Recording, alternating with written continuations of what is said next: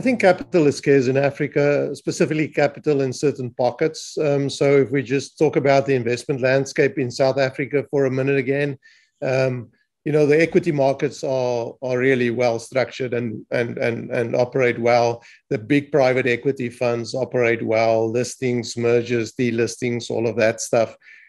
But as soon as you get to a market capitalization of 20 million US dollars and below, there's just a scarcity of capital.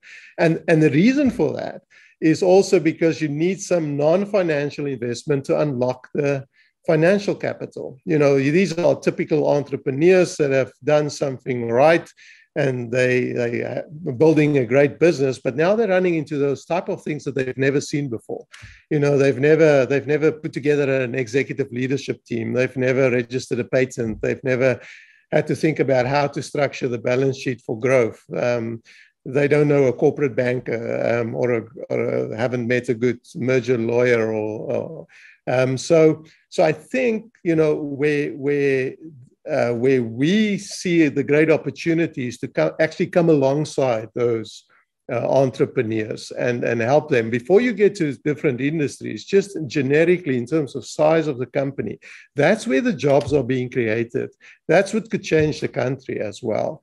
But it is from a pure commercial investment management business perspective, it is messy. It's not as scalable as just investing capital and getting some reports every quarter of how the company is doing. It means seeing companies on a monthly basis, being there for them, rolling up your sleeves a bit.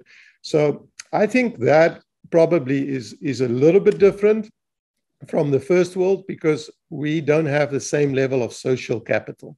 Many of the entrepreneurs didn't grow up in a family where the dad was speaking about business at the dinner table, and that is where I see the biggest void.